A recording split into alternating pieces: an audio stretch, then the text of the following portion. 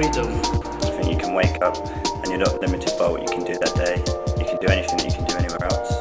I really like London because nobody cares about unknown people, known people. I feel the freedom. Easy to show. Freedom. I feel the freedom. New life, begin something new, change. Another door you can open for wherever. An interesting place with a lot of opportunities and a lot of things to do. I feel I can learn a lot of things in this city. The big city of Europe. London is a place with endless opportunities. You can meet loads of people from all different places around the world. Everybody has chances to success, but it's much easier to have success. Is a lot of nation and religion mixed together one place. In affordable. All the cultures you can find in London and living together, but in the same way don't live together. Inaffordable because it's too big, inaffordable because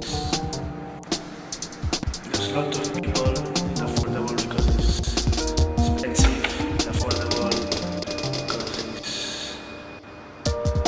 there's lots of people trying to do success in here. A place where I find it quite difficult to be part of. One thing that makes you hate London, social levels. Lazy. One thing that makes me hate London is the pollution. London is lazy. The sensation of being on a rush all the time. Everyone is lazy. The food. The fast food. Everywhere is queuing. Wait. The weather. It's dark. Depression. Sensation. Like a feeling is excitement. London is music. The possibility of being in contact with art and music. Nightclub or venue and even street. I could hear good music. The typical picture of the punk and the police behind. The mix of everything. The chaos or chaos. I think the Camden Town. Home in London is Covent Garden.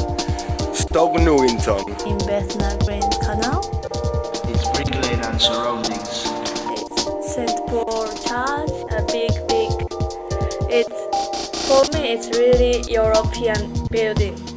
And Millennium Bridge and Tate Modern. The picture that defines London is facing east on the Millennium Bridge. I feel good in London.